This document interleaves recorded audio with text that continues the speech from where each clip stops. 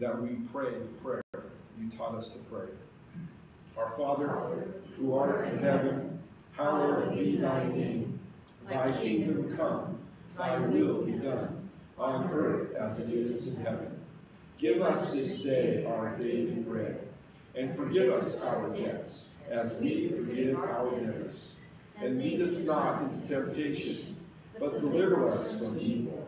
For thine is the kingdom, and the power, and the glory, forever and ever. Amen.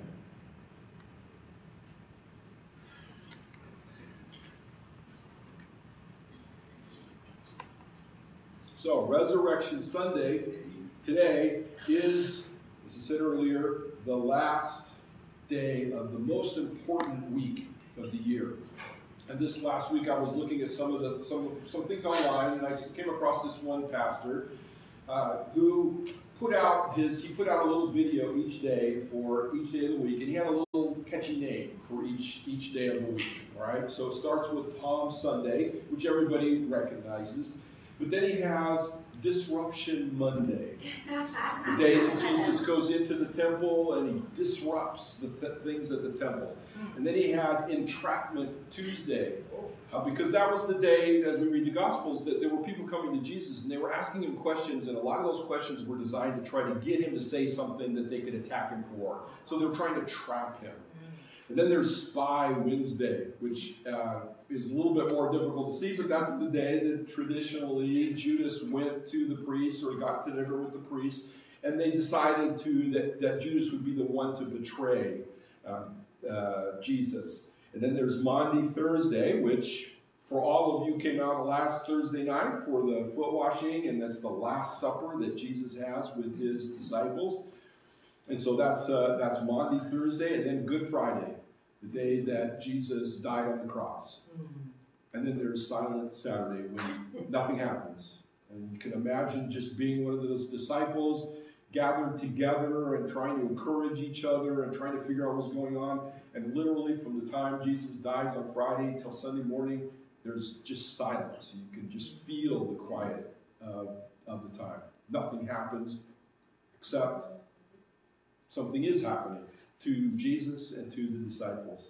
And then Resurrection Sunday. Hallelujah. Oh, much better than that. So that's today's the day. Everything changes today. After all of that other stuff, after the disruption, after the spying and the death on the cross and all of those things that we see.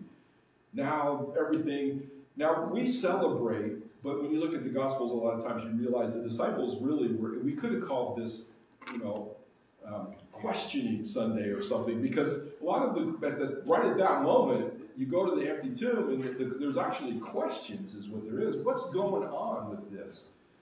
The guy died. And you know what happens to dead people, right? You put them in the grave and they stay there. But now he's gone. Now what do we make of all of this? And it took him a while to get in all of those kinds of things. And so what happens over time is, to the disciples, is they start realizing that this event that they don't understand is actually the most important part of the whole process. Now, the death of Christ is important because that's a sacrifice that pays for our sins, and that it is a demonstration of God's love and God's grace. It is an important part of it. But without the resurrection, we have some issues. We need the resurrection. Jesus needs to rise from the dead. Otherwise, the death is uncertain. It almost is like the death of the animals in the old temple sacrifice. Okay, they died, and that covers some sins from yesterday, but what about my sins tomorrow? What about what happens now? What happens next? Is Jesus going to have to come back again and die again, and he can die again? And so the thinking of the disciples had turned to the resurrection and realized that this was the important thing. So 1 Corinthians 15, starting in verse 12, there's just a little paragraph here where we discuss this resurrection. Paul's discussing it. And he says, "But if it is preached that Christ has been raised from the dead, how can some of you say that there is no resurrection of the dead? Now that's kind of weird, right? There's Christians saying there is no resurrection. You wouldn't think that would happen. But Paul says, of course, there are people who were saying, no, there's no resurrection. When you die, that's it. You just go in the grave and you stay there. And then Paul's basically going to say, okay, what about Jesus? He didn't stay there. So what does that mean? So, verse 13 says, if there is no resurrection of the dead, then not even Christ has been raised. And if Christ has not been raised, our preaching is useless, and so is your faith. Notice he doesn't say, if Jesus didn't die, your faith would be useless. He says if Jesus isn't come out of that grave, if he isn't resurrected, if there is not new life, then you guys are all wasting your time here. You could have slept in this morning, you could have went out to brunch, you could have done almost anything, and it wouldn't have mattered. Paul says, no, this is the thing about, even the main thing about Christianity, is that there is new life, and that life comes after death. And so that's why we rejoice on this day. And that's why the disciples here, years later, when they look back on it, they can say, yeah, the resurrection, that's the big deal. That's the big deal about Christianity, is that there is new life after death. That's the difference, really, about this religion and then all other religions, is that we believe that something happens after death. Okay? So you guys are all looking at me like, oh, this is really deep stuff. I never heard of this before. Well, hopefully that's not true. Hopefully you've been hearing this for a long time. But this is actually I got all excited and I stopped reading, didn't I? So, verse 15. More than that your preaching is useless and your faith is useless, more than that, we are then found to be false witnesses about God.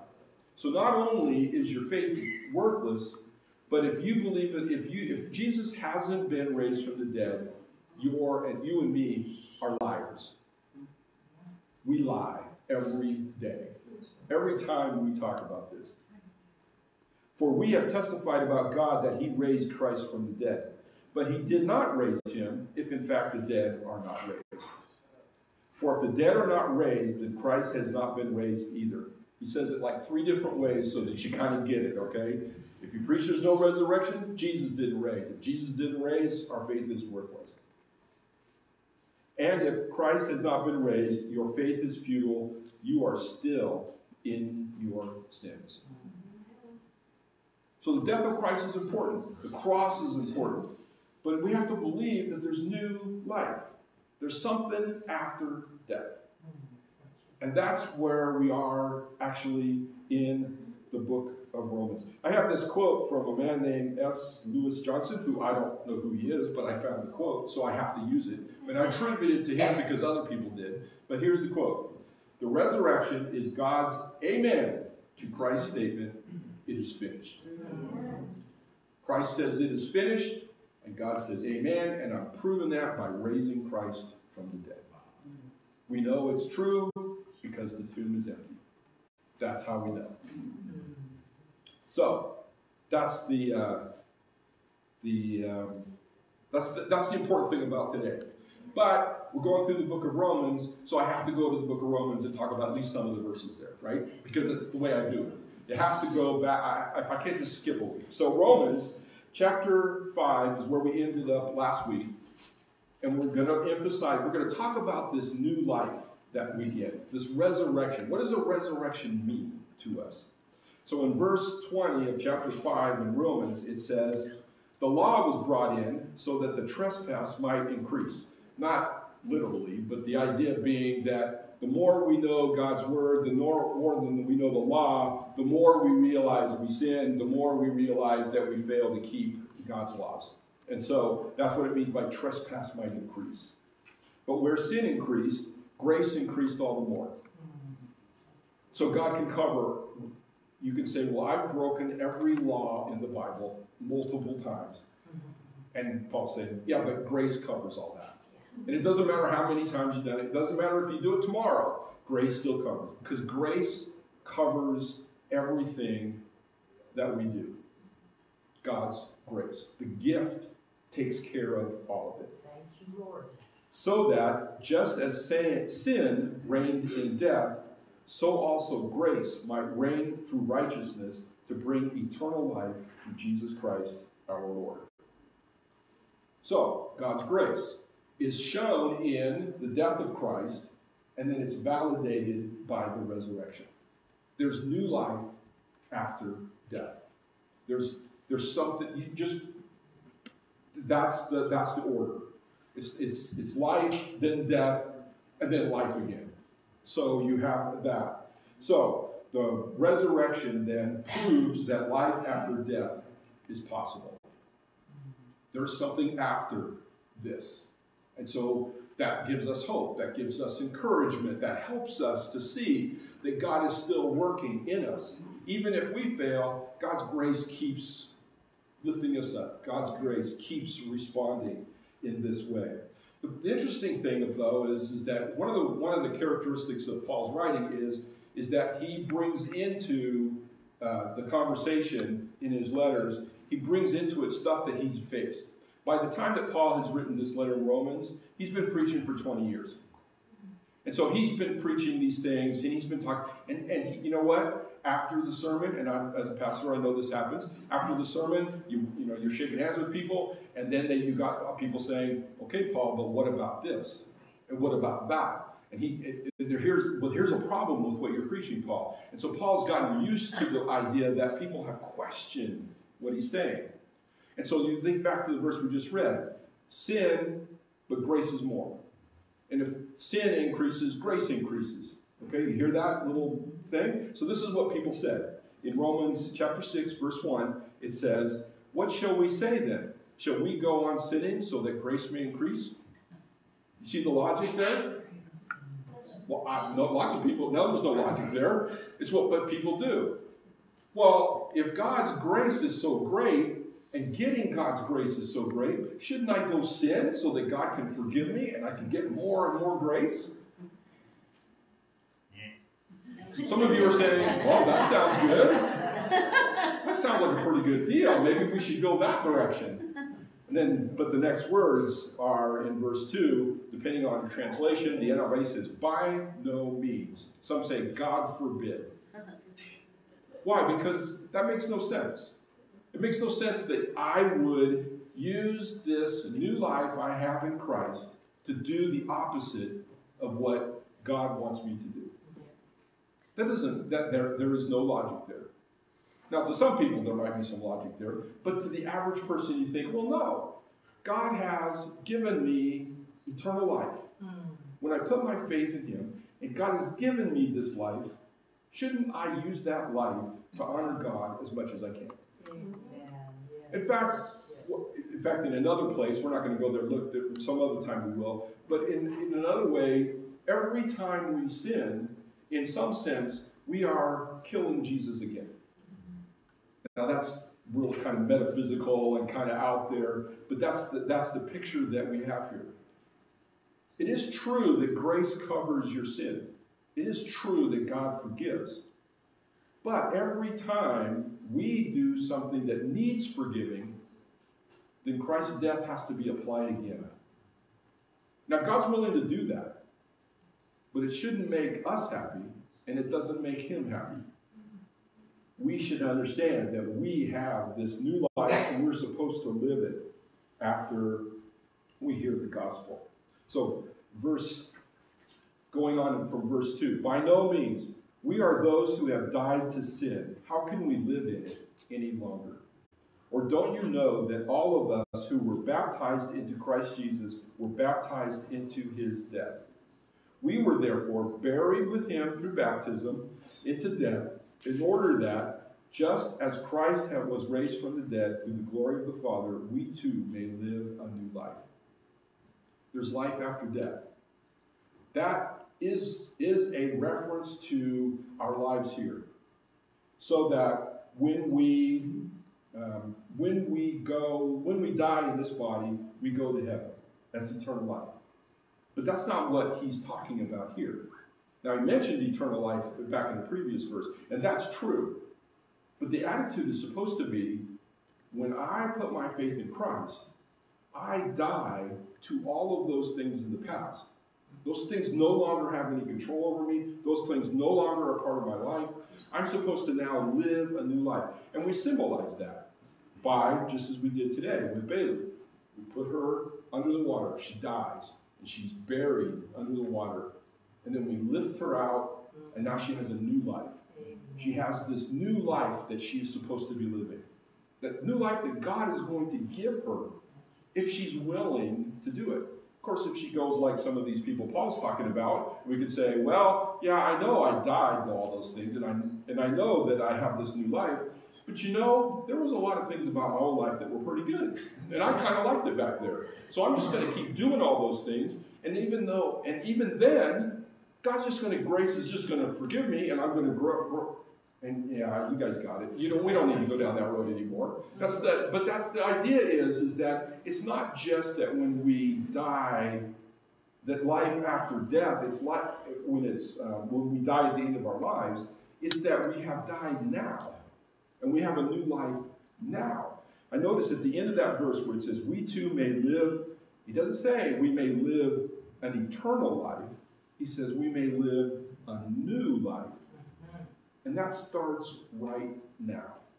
It starts when you put your faith in Christ. It starts when you choose to follow Jesus. When you're born again. There's lots of different ways that the Bible says those kinds of things. But the whole point is, all that stuff is now behind me. What's in front of me is a new life. A new way of living. A new way of thinking. Later on, he says, you got to renew your mind. You got to start thinking the new way, not the old way. You got to start realizing that following Jesus is about change in your life. You're going to do things differently. So, baptism symbolizes our death with Christ and our new life with Christ.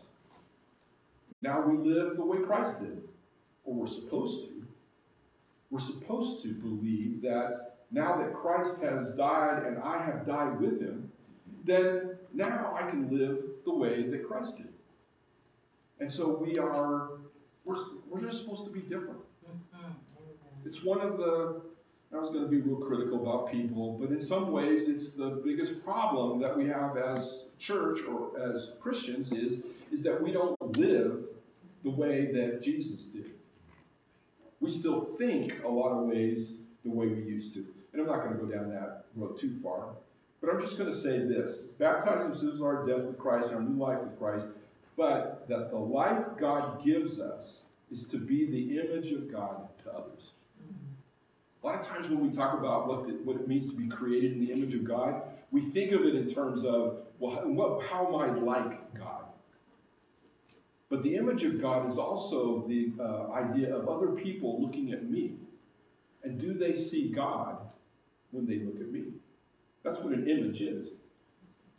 Am I living the way that God wants me to? Now, we talked about the question earlier about how the law shows who we are and how we break God's law and we don't live it and we need a Savior. Okay, well, when we look at the law, we see that. When people look at us, they're supposed to see God's grace, love, mercy, forgiveness, all of those things. And a lot of times, we don't. That's why one of the things I was thinking about this week is we talked a couple weeks ago about how God credits righteousness to people. And I think that a lot of times we think of that in terms of up to the point where we're saved. That God, we put our faith in God, and then God credits us righteousness, and he saves us, and now we're kind of put over in this category, and now what? But we go back to old business, but the point is that God doesn't stop crediting righteousness. God has to keep giving us righteous till we get to heaven.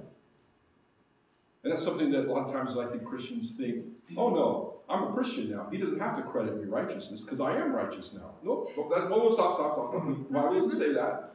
The Bible says that faith is how we get credited righteousness from God. And that never stops in this life. God is always crediting righteousness to us because we can't keep the law and what the Bible says perfectly. And so God has to keep giving us righteousness of Christ because we need him to. And so that's the important part of this. It's part of new life. In verse 5, he says, "For if we have been united with him in a death like his, we will certainly also be united with him in a resurrection like his." If we die with Christ, then we live with Christ. "For we know that our old self was crucified with him so that the body ruled by sin might be done away with, that we should no longer be slaves to sin. Because anyone who has died has been set free from sin." That's the law of sin and death, by the way. How do we know everybody sins? Because everybody dies. But once you die, you're set free from all that. So when you rise to new life, you don't have to worry about that sin. The problem is, we keep going back to that. See, the statement here is, this is the way that God wants it to happen in our lives. There's the analogy is to Israel back in the wilderness. They get out of Egypt and they cross through the Red Sea, symbolizing their baptism, and then they get the law. And then what do? Oh, it was so much better back in Egypt. We had better food, we had better things. Everything was better back then. And they always wanted to keep going back, even to the point where they made idols and they did it. Right? Well, this isn't any different with us. We always we always kind of want to go back to some things because we think, oh, those things were pretty good, actually. Now that I think about it, by the way, this is old people disease. Did you know that? No matter how old you are, things were better 20 years ago. Doesn't matter what was going on back then. It was just better then. Food tasted better. People were nicer. Everything was better back then. Well, probably not as much as Nick says amen, but I don't know. That just popped into my head, by the way. I'll give that for free. I'm not going to charge you for that. So, when we talk about this new life, when we talk about, and this is something about witnessing a baptism, there's a lot of witnessing that goes on in our lives as we watch, we look at people and see what they do. You guys all watched Bailey get baptized this morning. That means you were witnesses.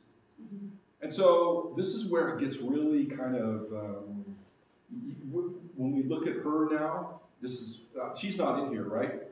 So we can talk about her all we want. So and this, I'm tempted to talk about the analogy to a wedding too, but there are just things. What's that? No, that's right. I wasn't talking about that. I was talking about the witnessing part. You realize that when you go to a wedding, that you have a job to do when you're there? Because you're witnessing these two people make vows to each other. And technically speaking, if they break those vows, you, as witnesses, can go to them and say, no, I saw you. I heard you promise, for better or for worse. I heard you promise those things. Why aren't you keeping your promises? That's what a witness does. And that's kind of what happens when we witness a baptism. If Bailey now lives a certain life, we can go to her and say, but we saw you baptized. We saw the new life in you. How come you're living the way you do? Why are you making the choices that you're making? You have a new life in Christ. So the comment here is that the new life of the believer is supposed to show that we are free from sin's hold on us. And I put the word supposed to in there, and I should have underlined it and circled it and put it in bold. Because that's what it's supposed to do. But we all know people who claim new life in Christ. We all know people who say they're believers, but then they do things that are clearly not what God wants them to do. It goes back to the question. We clearly see them doing things that the Bible says don't do, and they do it anyway. Now, they may not go through a logical thing like chapter 6 earlier, but this is what it's supposed to be. We don't wait till we're in heaven to live the way that God wants us to. We do it now. And we're supposed to do it now. Which is why we read the Bible. Which is why we gather together to encourage each other. Which is why we pray for each other. Because we need all of that together to be the image of God so that this is what people see. If I claim to be with Christ, if I claim to have new life in Christ, but I'm not trying to be who God wants me to be, then no wonder people don't want to come to church. No wonder people don't want to hang out with Christians. Because I always say that if we're actually living the way that Christ wants us to, one of two things will happen. One is some people will just be so attracted to that you can't keep them out of the doors. They'll come in and they'll want to be a part of. Of course, the other side is that if you live the way Jesus did, there's also going to be a significant number of people who want to kill you and to put you on a cross. So both are true. But any church that actually lives out what God says we're supposed to, we won't be able to keep the people out of the doors. Because people will come. Because they will be attracted to it. Now, they may not stay. Because once they realize that they have to be that way too, that might mean... But the point is that people are attracted to Jesus. They didn't always stay. They didn't follow him all the way. But they were still attracted to him. They still wanted to hear what he had to say. They wanted to see what he had to do. And so that's what we want for people. We want to have to lock the doors at 10:30 because the church is full. If that's the problem, though, we'll build a big church. Because Tim's got all kinds of money. He's ready to spend it. So he just went out the back door, by the way. Wow, I'm getting all wound up. Let's look at verse 8. Now, if we died with Christ, we believe that we will also live with him. For we know that since Christ was raised from the dead, he cannot die again. Death no longer has mastery over him. The death he died to sin once for all, but the life he lives to God. So Jesus died because of our sin. He was on the cross. But he died once. Not going to come back and do it again. No need to do it again. There's no need to come back and go over it all, do all that stuff again. But now, it says, now Jesus lives to God. He died, now he lives. And his whole motive for living is to live for God. And I know what you're thinking. You're thinking, well, that's good that Jesus does that. Isn't it good that Jesus is doing that for us? But then we read verse 11. In the same way, count yourselves dead to sin, but alive to God in Christ Jesus. Amen. So Jesus did it, so we're supposed to do it. Isn't that a novel concept? I mean, how often do you hear that, right? We're supposed to be like Jesus. If Jesus is living to God now, we're supposed to live to God now. Even if people think we're weird or strange, or that they can't do it, or whatever it is they think. We're supposed to live to God now. And I think that as I'm going through this, that contrast between those two things, sometimes I really do think this, and I could be wrong. I've been wrong once or twice before. Well, I could be wrong, but I think that a lot of Christians think in terms of, I accepted Christ, and now I'm good until I die and I'll go to heaven. And what Paul's message is here is, no, when you died and rose with Christ, as we talked about in baptism, you have a whole new life to live. And it starts now. It doesn't start then. You have all kinds of stuff that you're supposed to be doing to live to God and for God and love God with all your heart. Love your neighbor as yourself. Even love the people that are sitting next to you. Even them you have to love. And it's like, no, I would prefer just to go about my life, do the things I want to do, and then when I die, I'll go to heaven, and I got my ticket punched, as they say, and that's all. No, the Bible is 99% about how to live in this life. After you die and go to heaven, whatever's going to happen then is going to happen.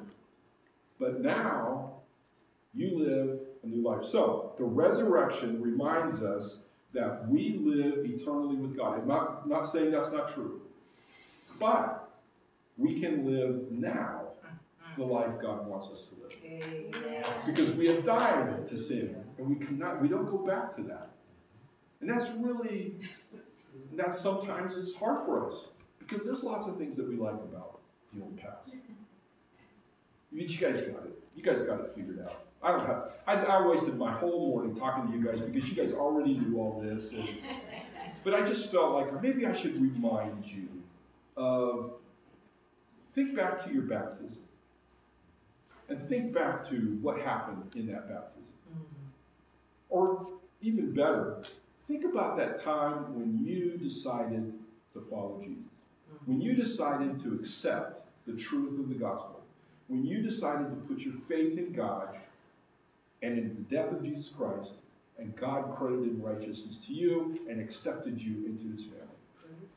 Baptism doesn't do that, by the way. It just is a witness that that has happened to you. And so that other people can see it. Now, in 1 John, or not 1 John, the Gospel of John, chapter 1, verse 9, it says, the true light that gives light to everyone is coming into the world. He was in the world, and though the world was made through him, the world did not recognize him.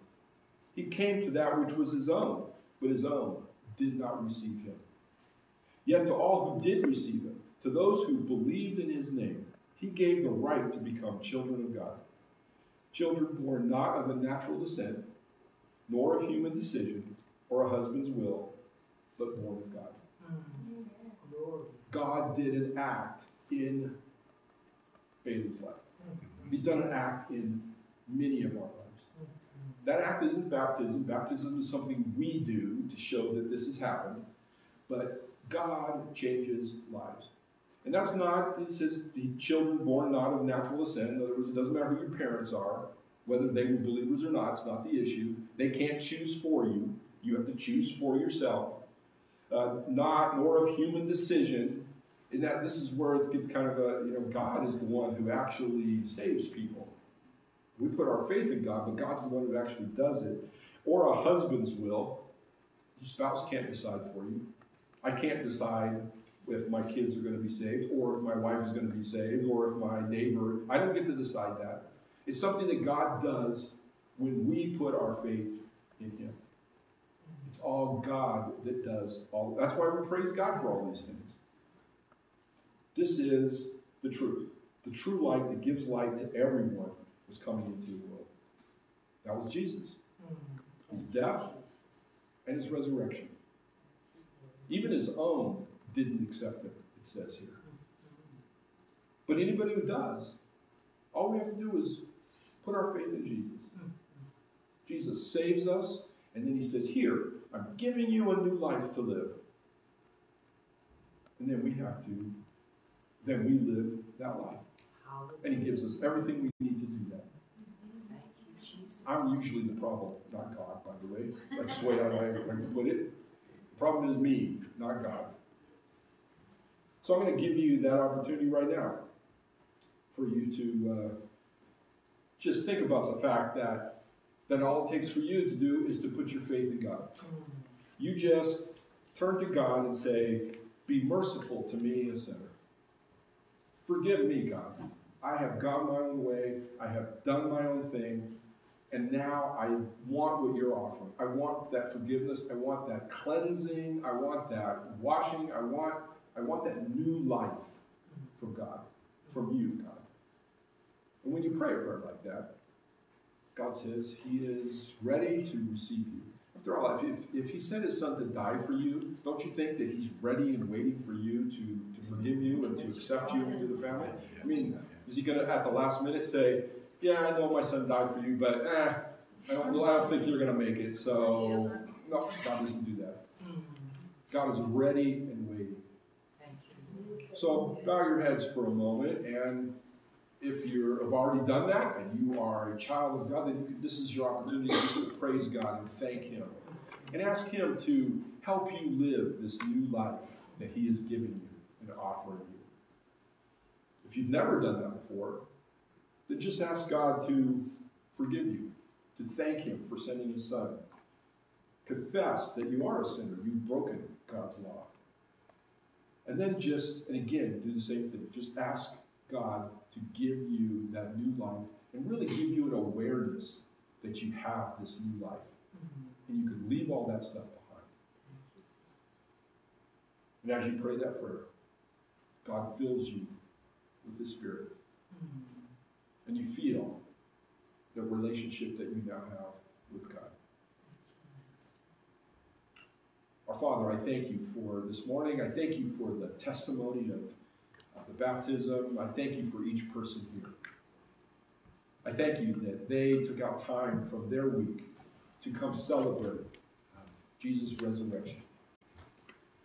Father, we pray that this would be something that would fill us with joy, fill us with praise, fill us with a sense of your presence, and that we would leave here with a renewed confidence, a renewed desire to follow you wherever it is you will lead us. And then, Father, we will come back next week and give you more praise and more honor and more praise and blessing to you. So, Father, thank you for each life here today. I pray this in Jesus' name. Amen. Amen.